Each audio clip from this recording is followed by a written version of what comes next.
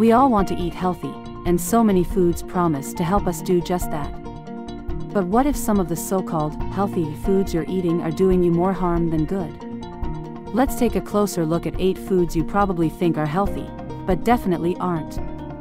Salads are healthy, but not when you coat them in processed commercial salad dressings. These dressings add trans fats, vegetable oils, chemicals to extend shelf life, calories, and 2 ingredients you definitely don't need more of: sugar and sodium. Instead, try making your own simple and fast healthy salad dressings with olive oil, lemon juice, and herbs. Low-fat and fat-free foods sound great, but when manufacturers take out the fat, they usually replace it with more sugar. And that means more calories, and they're empty calories. Healthy fats are essential, so go for foods like avocados, nuts, seeds, fatty fish, and olive oil to get the monounsaturated and polyunsaturated fats your body needs for overall health, and for weight loss. Gluten, the proteins found in wheat products, can cause sensitivities and even illness in people with celiac disease. So, going gluten-free is essential for some people. But gluten-free snacks are often empty calories, loaded with refined sugars and carbs that can spike your blood sugar.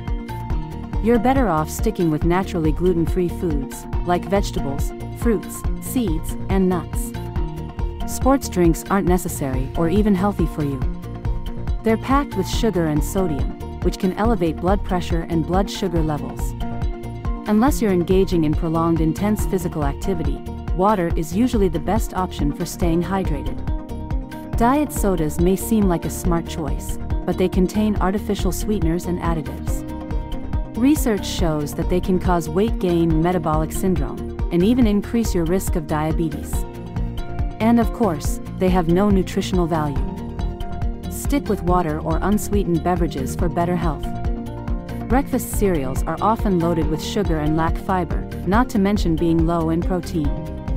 Starting your day with a sugary processed cereal is definitely not a healthy move. But not all cereals are bad. Look for cereals with whole grains, high protein, and low sugar, like Special K protein, Kashi, Wheat Chex, or Magic Spoon cereals. Yogurt is often considered a health food, given that it's high in protein and gut-friendly probiotics. But when you're reaching for yogurt, keep in mind that flavored yogurts are usually packed full of added sugar or artificial sweeteners, artificial colors, and preservatives. The better choice is plain yogurt, and add your own fresh fruit for a delicious, nutrient-packed snack. Many people choose agave nectar as a sweetener, thinking that it's healthier than sugar. Agave is actually higher in fructose than corn syrup, which can lead to weight gain and insulin resistance. You're better off sticking with natural sweeteners, but in moderation, like honey or maple syrup. Need some tips to help you make healthier food choices? Start by focusing on whole, minimally processed foods, and don't forget, always read the labels. Start with a list, and shop the store's perimeter. This is where you'll typically find fresh produce, meats, dairy, and other whole foods. And don't forget to always choose more nutrient-dense foods for a better, healthier you.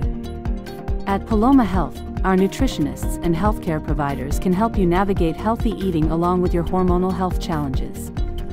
As a Paloma member, you'll get personalized nutrition advice as part of your overall wellness journey. This video has been brought to you by Paloma Health, the nation's leading medical practice dedicated to hypothyroidism care. Learn more at www.palomahealth.com.